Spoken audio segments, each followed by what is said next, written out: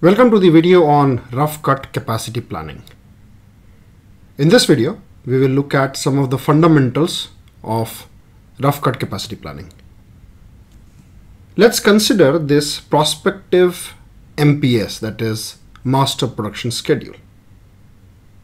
As per the information given to us, that is a starting on hand of 35, order policy, that is one time ordering or manufacturing of 60 units, and lead time of 2 weeks for manufacturing, we have put together this MPS plan where 60 units need to be received in week 3.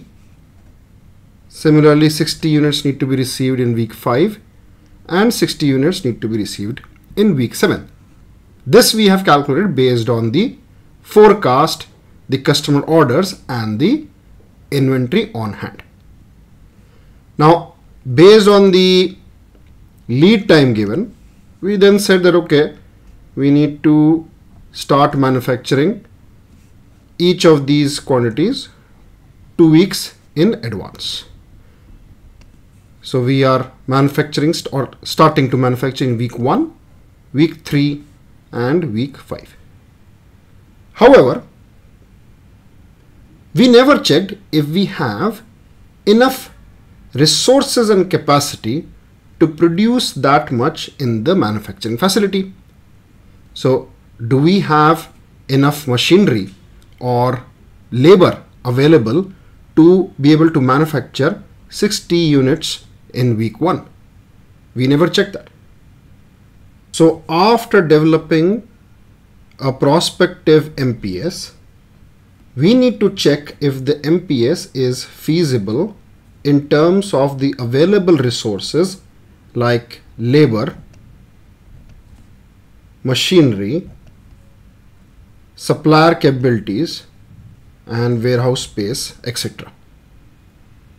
This process is known as the rough cut capacity planning, and it gives only a rough approximation of the actual resource requirements. Now let us look at the definition in different words. So, rough cut capacity planning aims at evaluating a tentative or prospective MPS with respect to available capacity. Ideally, the purpose of rough cut capacity planning is to ensure that a feasible MPS is provided as an input to MRP plan.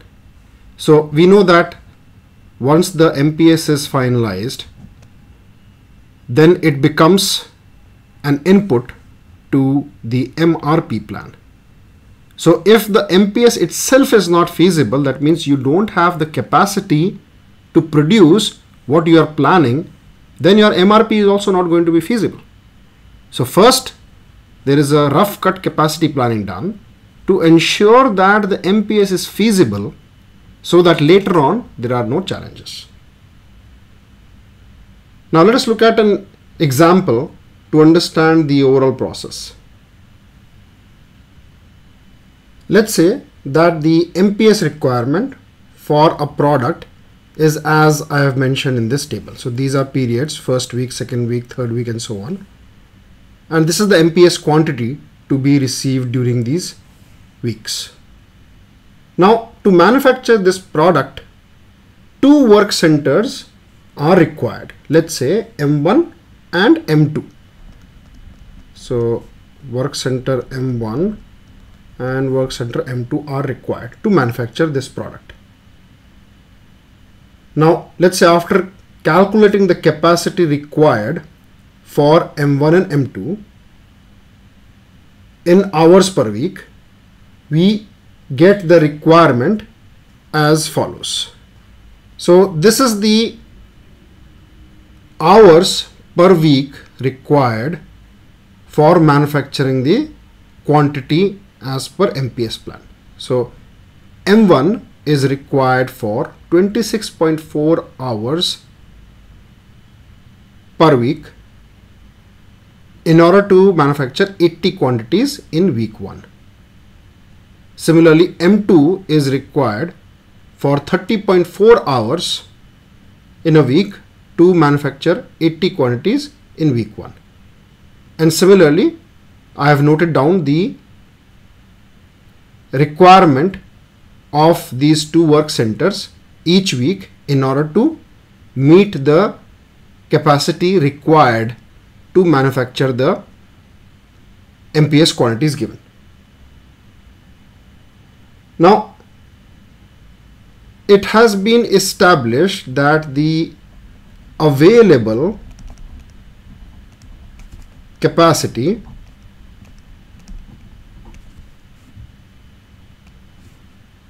of M1 and M2 is 40 hours per week.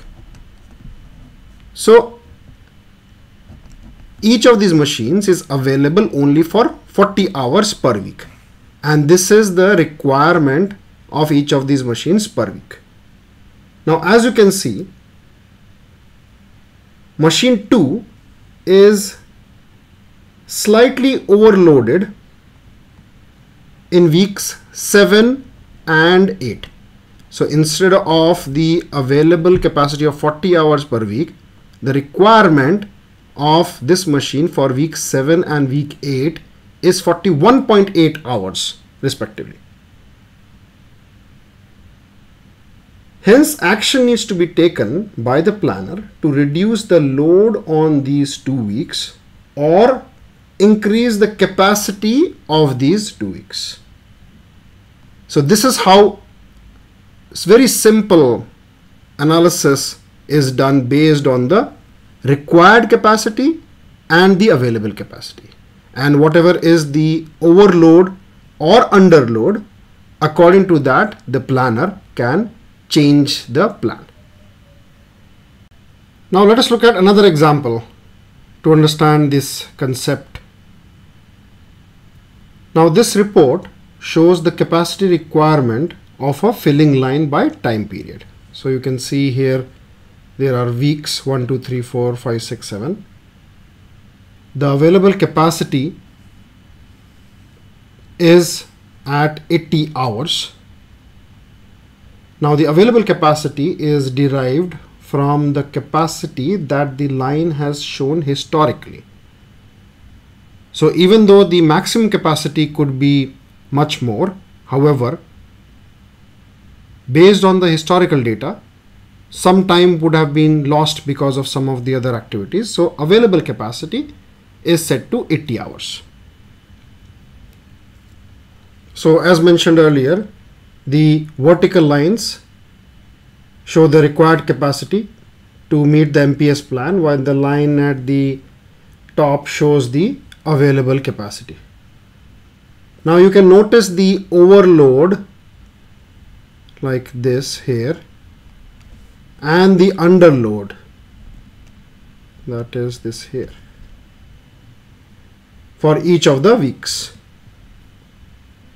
For example, in week 4, 100 hours of capacity is needed, while historically the filling line has been able to produce for 80 hours per week. So there is an overload of 20 hours. Now the planner can choose any of the ideas to fix the situation. Some of them could be run the filling line over a weekend. Now it can be either in the form of 2 shifts of 8 hours each on Saturday plus a 4 hours additional on Sunday, or any other combination. The second option could be move 20 hours of load to week 3. So as you can see, week 3 is underutilized by this 20 hours. So this 20 hour capacity can be utilized from week 3. Now there could be other ideas also, like offload work to other equipment in the plant. Other option could be subcontract the work out to another company with the same type of filling equipment.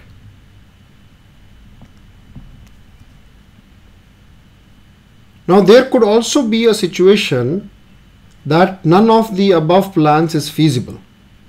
In that case, one of the options is to change the MPS plan, although it is an undesirable situation.